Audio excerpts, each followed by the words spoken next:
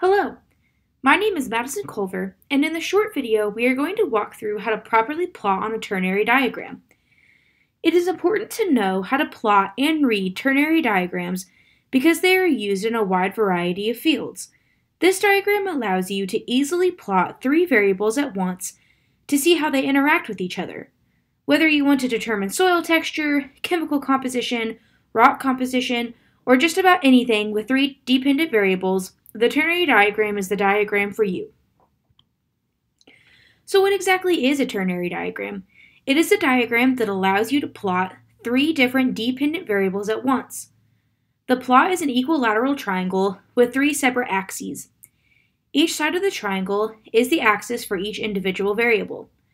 The variables are normally plotted as percentages that range from 0 to 100% as seen in this generic example. However, the data doesn't have to be a percent or range from 0 to 100. The trickiest part about these diagrams can be remembering how they are set up and how to read each of the three axes. Let's walk through this generic diagram to get a sense of how it is laid out and how we use it to plot. We can work with three different dependent variables, so let's put the first variable, x, on the bottom axis.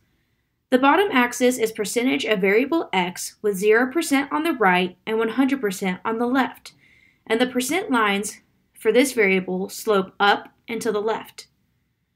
The left side of the triangle will be percentage of variable y with 0% at the bottom and 100% at the top. The percent lines for this variable run horizontally. The right side of the triangle will be percentage of variable z. Here, 0% is at the top and 100% is at the bottom, and the percent lines for this variable slope down and then to the left. Now let's work through an example using the ternary diagram to determine soil texture. Now we have percentages of sand, clay, and silt as our three variables. Let's say that our soil sample is composed of 65% sand, 15% clay, and 20% silt. It doesn't matter which component you start with, so let's just start with sand. When plotting, I find it helps to use a bright color and then physically plot on the diagram rather than trying to plot it out all in your head. So we are told that our soil is 65% sand. So we go to the bottom axis and find 65%. The slope of this line is up and to the left, so we place our line on the diagram. Next we have 15% clay. Find 15% on the left axis and plot the line across the diagram horizontally. Finally, we have the percent of silt, which is given to us as 20%. So find 20% on the right axis and plot the line across the triangle down and to the left. The point at which all three lines intersect is the texture of the soil.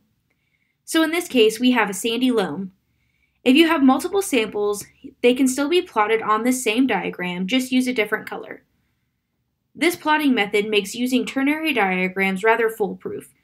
If your lines do not intersect, a percentage has been plotted incorrectly and can simply be adjusted.